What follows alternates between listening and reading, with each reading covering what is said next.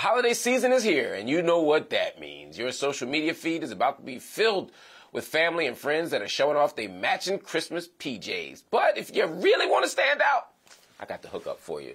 How about Christmas PJs that are actually for the culture? They're festive, they're cozy, and the best part, they are Black-owned. Joining me now, the brains behind the brand. We got Vanessa Streer and Dallas Streer. They are the CFO and CEO of PJs for the culture, respectively. All right, family, it's good to see y'all. I'm happy to see y'all. Y'all looking fresh and clean. The skin is glowing. Y'all looking holiday ready. And y'all got a hot business going right now. What is it like having a mom and son business? Well, I have to tell you, it's enjoyable to be able to work with my son and alongside. He's the CEO, though, so I have to listen to him, which is sometimes a cause of concern for me. But I have to say that he provides great guidance, great insight. And I think really, too, the two different generations working together, we really end up coming out and coming up with a great product and great marketing for our product. Man, what's it like being CEO of your mama? So actually, I could say it's really great because I actually this entrepreneurial spirit comes from my mom. So she has 3 and 4 other businesses on top of her day job. So it's kind of just me paying homage to her and, you know, trying to follow in her footsteps as we go through this life, you know? Yeah. Well, it's a great inspiration to a lot of us to see families working together, to see a young man like you having an idea and making the word flesh, as they say. What inspired this pajama line and the name?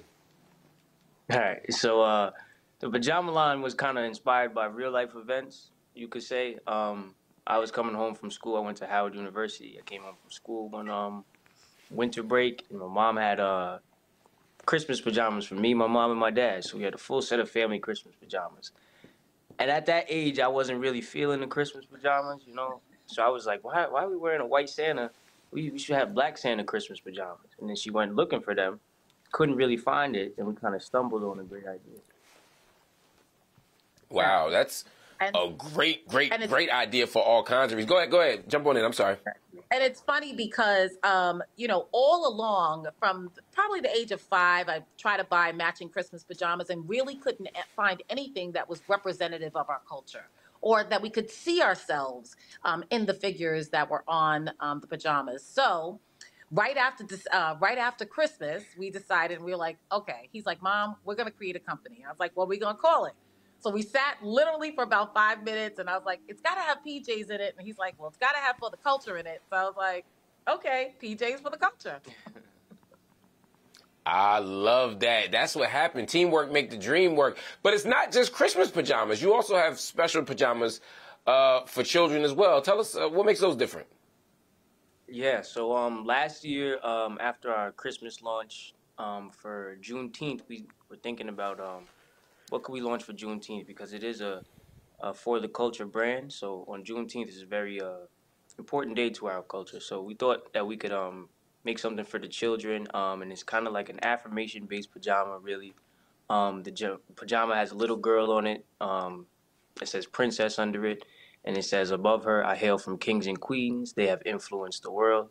And then next to her is kind of like a mantra that she's supposed to say to herself, or her parents say to her before she goes to sleep. And it says, navigation, we designed it. Medicine, we created it. Mathematics, we invented it. The pyramids, we built them.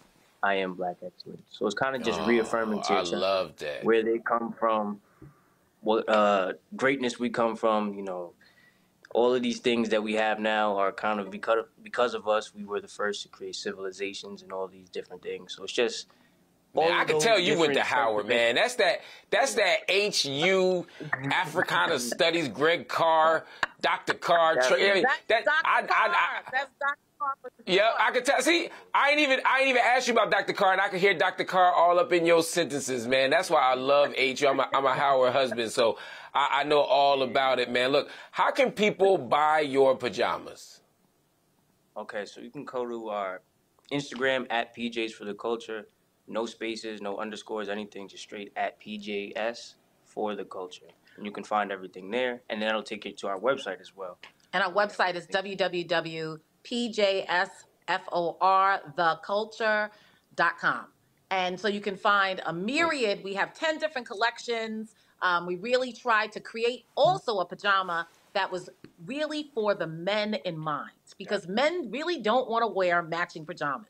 So our pajamas, you got a hood, you got pockets, it's a jogger style. Nah, you so understand. feel cool. You understand from top to bottom. I love y'all. And I love the combination. Y'all really do make the magic happen together. That's what family's about, y'all.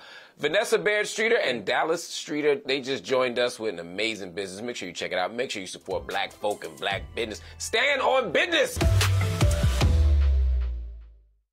All right, family, we have reached the end of the show, but before I let you go, tonight we had Rich Paul on, a self-made MBA agent. We also had this amazing family of entrepreneurs who also created their own way with the PJ company, PJs for the Culture.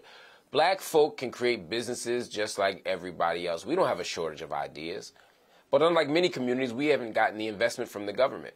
We haven't gotten the bank loans. We haven't gotten the broad nation support. And sadly, and sometimes most importantly, we haven't always gotten support from our own internal community. That means black folk, we have a duty to fight to change laws. We got a duty to fight to get stuff in place so that people have all the access necessary to create businesses. But then when the business opens, family, y'all got to be there. As an entrepreneur myself, I got to tell you, this thing only works when y'all show up and support.